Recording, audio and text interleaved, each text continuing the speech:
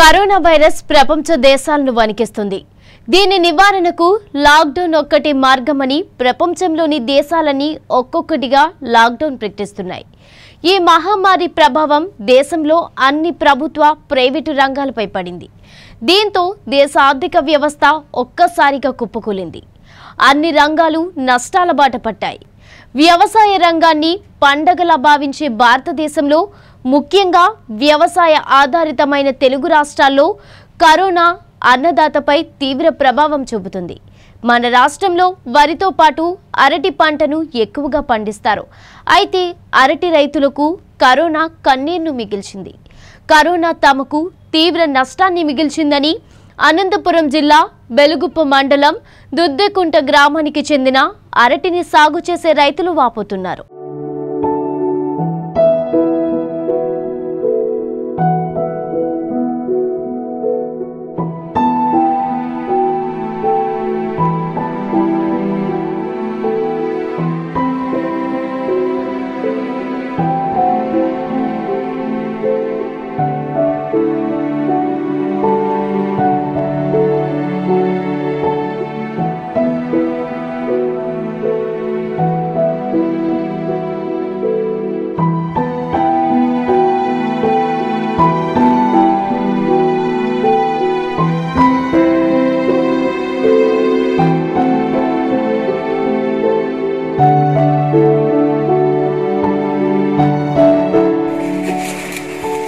ఎకరాలు 4.5 ఎకరాలు. అంటే ఈ ఇరిగిపోవడానికి కారణం ఏమి? వెయిట్ ఎక్కువ వచ్చి ఇది మార్కెటింగ్ లేక, కోసేవాళ్ళు లేక రేట్ డౌన్ అయ్యి కరోనా వైరస్ నుంచి తూకమై చెట్లు వంగి ఇరిగిపోతుంది.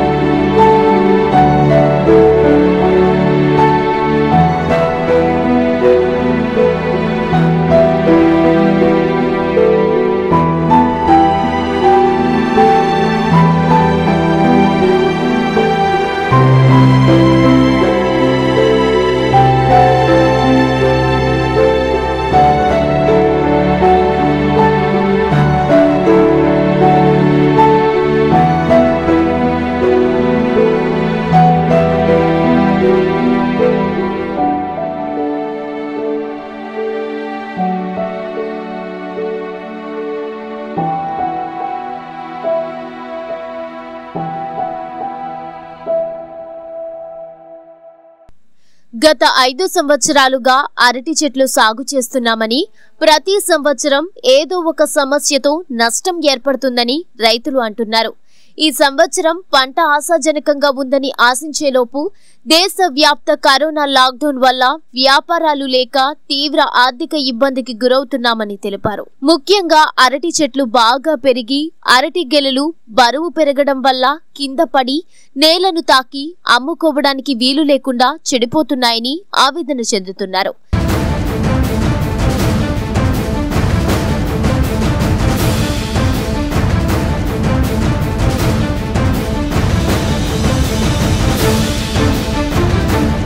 ఈ సమయంలో అరటి గెలలను తీయాలన్నా కూలీలు రావడం లేదని, ఒకవేళ కష్టపడి వాటిని చెట్ల నుంచి వేరు చేసినా భద్రపరచడానికి సరిపడా కోల్డ్ స్టోరేజ్ రూమ్లు లేవని చెబుతున్నారు. బోరంపల్లిలో ఒకే ఒక్క కోల్డ్ స్టోరేజ్ రూమ్ ఉందని, ఒక రైతుకు చెందిన పంటను ఉంచడానికి కూడా అది సరిపోదని అంటున్నారు. ఈ పరిస్థితుల్లో ప్రభుత్వం చేయూత అందించి తమను ఆదుకోవాలని రైతులు కోరుతున్నారు. తమను ప్రభుత్వం ఆదుకోకపోతే తీవ్రమైన ఆర్థిక నష్టాన్ని ఎదుర్కోవాల్సి వస్తుందని తమ కుటుంబాలు మొత్తం రోడ్డు మీద పడతాయని దిగులు చెందుతున్నారు.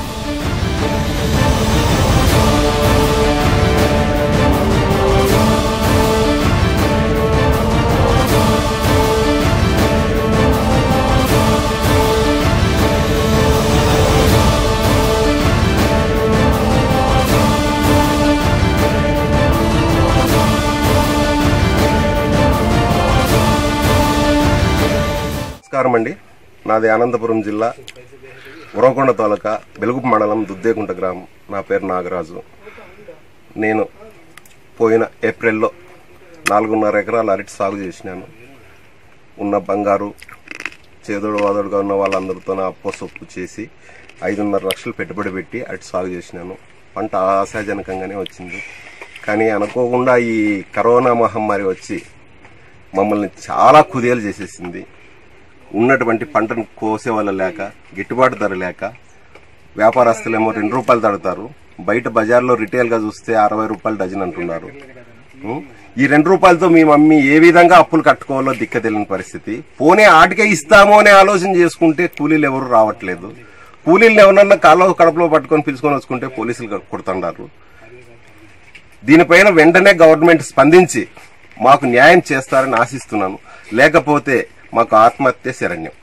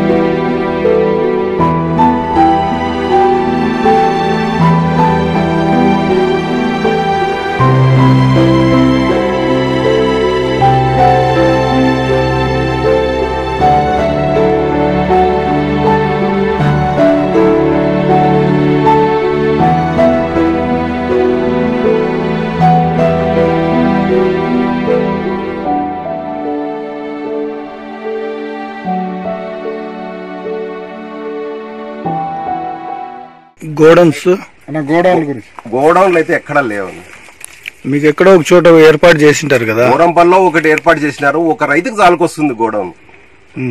దాంట్లో మేమందరూ పోయి మేము కొట్లాడాలా. ఇప్పుడు పాలకులు ఏడో పైన ఉంటారు, కింద రైతులు నేను పెట్టుకుంటాను మేము కొట్లాడుకొని లాస్ట్ కి మేము ఒకరికొరు కొట్టుకొని సచ్చే పరిస్థితి ఏర్పడుతుంది అక్కడ. ఇప్పుడు ఎన్ని ఎకరాల్లో విస్తీర్ణం చేసినారు అనేటువంటిది హార్టికల్చర్ని అడిగితే చెప్తారు.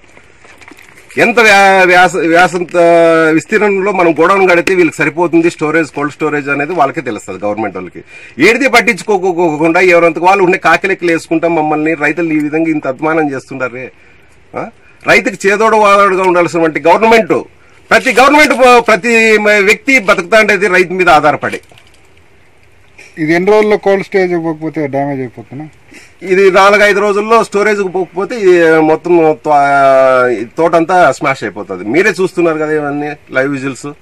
చూడండి పరిస్థితి ఎంత పడిపోయింది. తోట దాదాపుగా ఇప్పటికే 60% చెట్లు పడిపోయినాయి. ఎంత పెట్టినా పెట్టుబడి? 5.5 లక్షలు పెట్టినాను ఇప్పటికి. మీ కుటుంబం ఎంతమందినా? 4 ఉన్నాం. నేను, మా భార్య, 2 పిల్లలు. బీటెక్ అయిపోయింది. 2 ఆడపిల్లలే. దీనిపైన మీరు వెంటనే స్పందించి మాకేదో న్యాయం చేస్తారని ఆశిస్తున్నాము. లేదంటే మాకు మరణమే శరణ్యం, ఆత్మహత్య మాకు శరణ్యం.